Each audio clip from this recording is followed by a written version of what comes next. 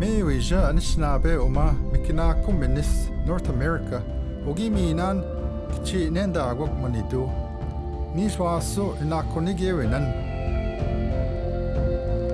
Ginwazawat niswaso awensiak ono inaaakonigewin Kiken among gwiiwizens aninji ishipimatizyang umaaki Kichiayak kiabe pakwanemagewak Anishinaabe ishichigewat noongum Ojo anin dinemagnituk Nigani akin ane dishnikas kinyo dotem Sagkeeng donji Anishinaabe. My dear relatives, I want to welcome you to the Turtle Lodge. In this lodge we share ceremonies, we share teachings, and we share our identity as the First Peoples.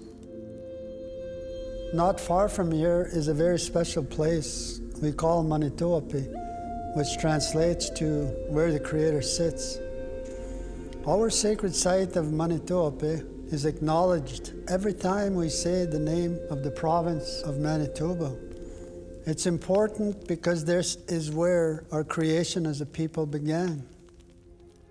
In the beginning, there was only darkness and silence, but the sound of the Bishiiki'oon, the sacred rattle, broke the silence.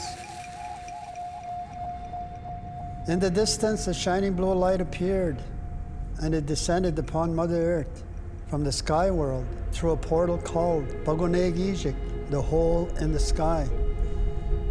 And it landed on Manitoba. This divine shining blue light is in each one of us. This is your spirit. The Anishinaabe people have gathered in this sacred place for thousands of years to have ceremony and to honor the spirit. One day, a young boy was brought to Manitoba to fulfill a rite of passage, a vision quest. This is how a young boy became a man, by being initiated by the first woman, who we call Mother Earth. He fasted with no food or water for 4 days and 4 nights. Alone in the darkness, the young boy felt very afraid.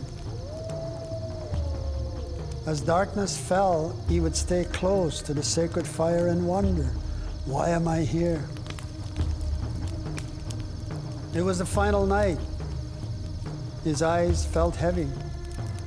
Comforted by the fire's warm glow, he drifted off to sleep. Suddenly, his strange sound snapped him awake.